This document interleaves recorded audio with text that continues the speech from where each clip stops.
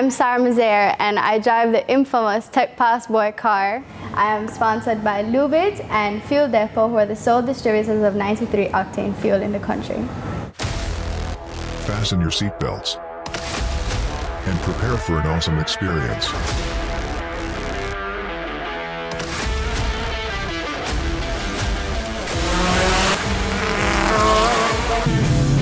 Showcasing the best of Jamaica's automotive culture. 876 Streets, reppin' for Jamaican sickest rides.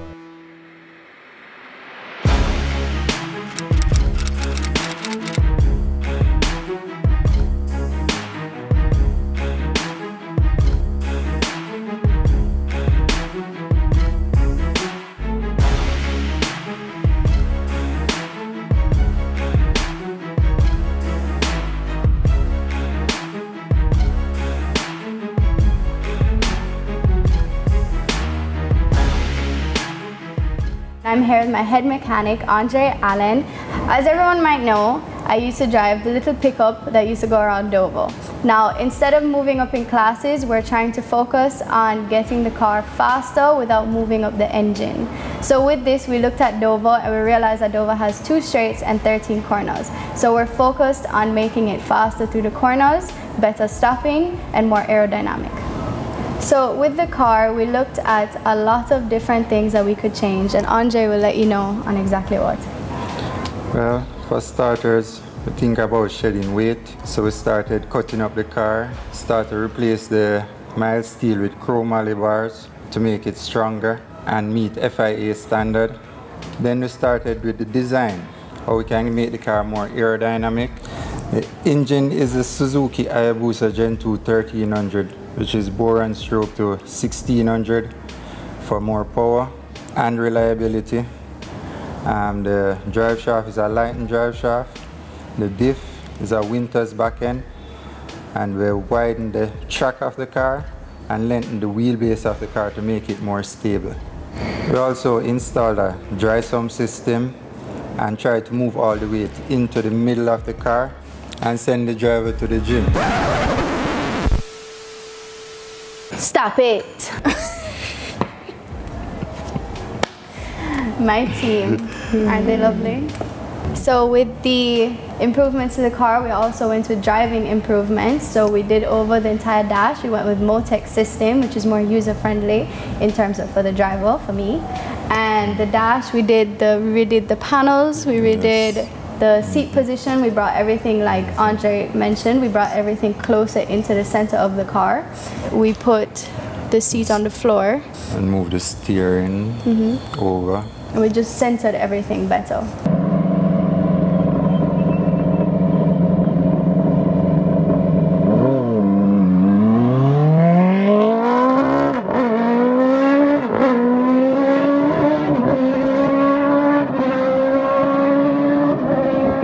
So we went with the Mercedes DTM car front, the front end, for aerodynamic reasons. Then we started moving slowly to the back. We realized that the best course of action, we took the top off of a CRX. We kept the original doors, which are off the Monte Carlo. We went with the back of a Supra, the wing of a McLaren,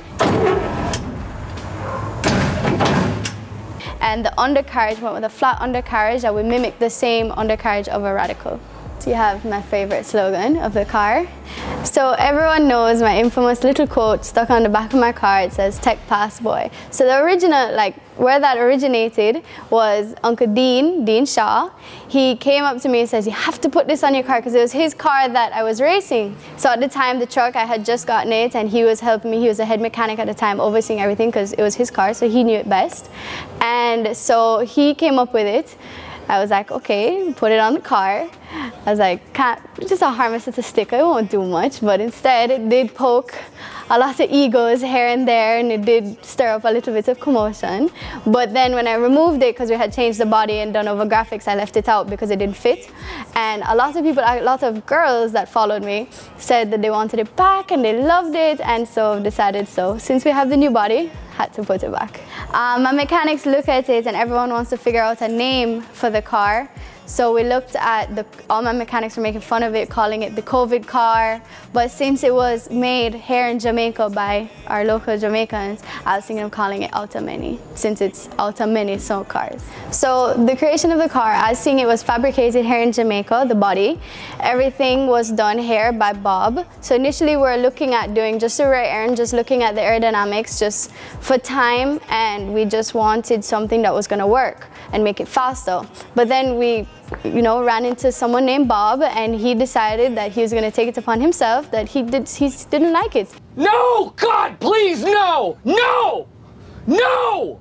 He was like, I'm not putting the rear end of this on the front of the truck body. That is ugly. Everything this is ugly. What you're doing is not going to work aesthetically. So he said, I need this much fiberglass, and I'm going to make something that looks good and works and drives fast. Yeah, boy. And we're like, okay, we gave in. We're like, here's a fiberglass, do you think? And he looked at magazines. He took a magazine with a Supra, with the back of the Supra. He's like, I like this, I'm going to do this. And he looked at it for like 5 seconds, and he just made it. He looked at the Mercedes front. He did everything from scratch, everything out of his head. It was an amazing process to watch. Check, every day represent 876, yeah.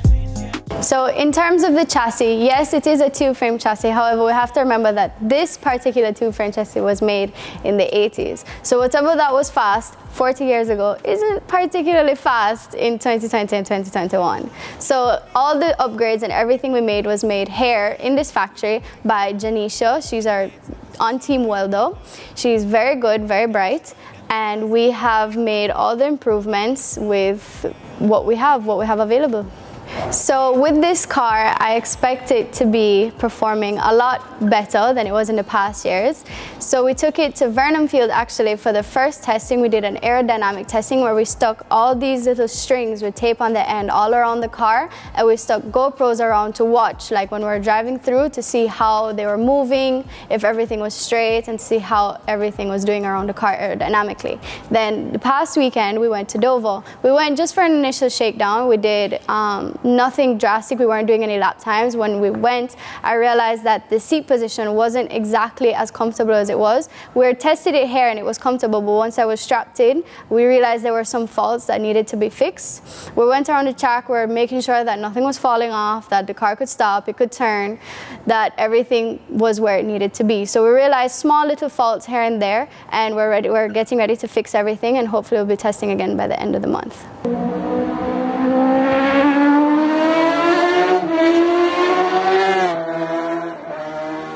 With all that's going on, I have to be thankful to my sponsors, Lubitz, Techstar, Fuel Depot. I have to look at the past that Fresh Panda has helped in the past, Herald Printers. We're looking at things that people that have come around and help us. For example, Mr. Moody, God rest his soul, that he used to come down for the past 18 months, he used to come down and look at the car and look at sometimes the foolishness we'd be doing and call us out on it. He'd take the rear end of the car, he helped us assemble the diff, he was always a big help. All the little things, everything matters.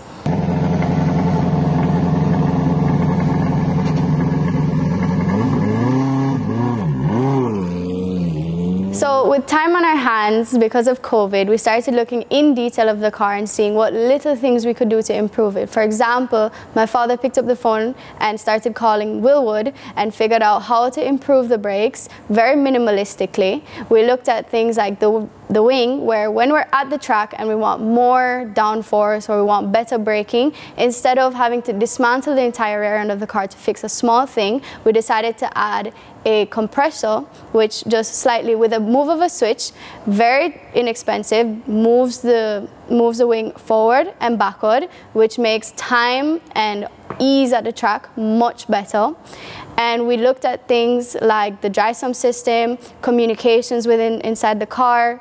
We also looked at the fire suppression system. We did a 5-point full FIA certified suppression system, where it is kind of helpful to know that I won't be set on fire.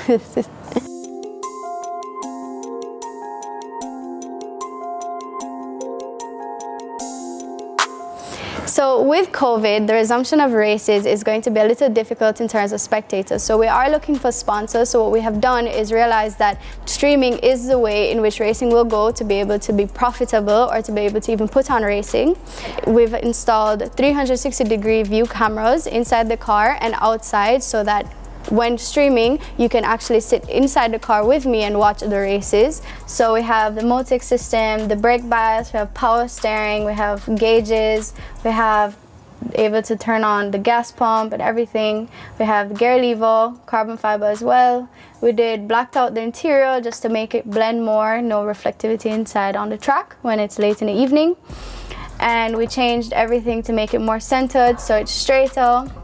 Here are the fire extinguishers. We have one facing me, one facing the electrics on this side. We have all these systems facing the back, the fuel. Here are two levers to be able to pull. One is here and one is up here. And we also added the wing. So we have a switch for the wing to be able to adjust it. It's not active aero, it's just off track. We can adjust it. So here we can pretty much change the whole system. If I want more downforce or less in certain parts of the track, we can figure out where is the best to average it out.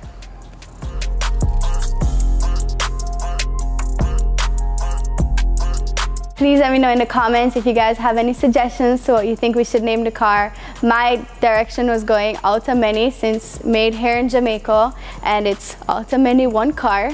So let me know what you think. I'd like to thank you guys for watching. You can follow me on Sara Misir on my Instagram page for any more updates. I'd like to give a big thank you to 876 Streets for following up and always being there to, follow up on the progress of the car. You can look forward to more content on the car and more from 876 Streets. Thank you. Yes. Put it up a little, yeah. Yes, we added that. My Instagram is Sara Misir. You can follow me for more updates, even 87 Streets. Stop it.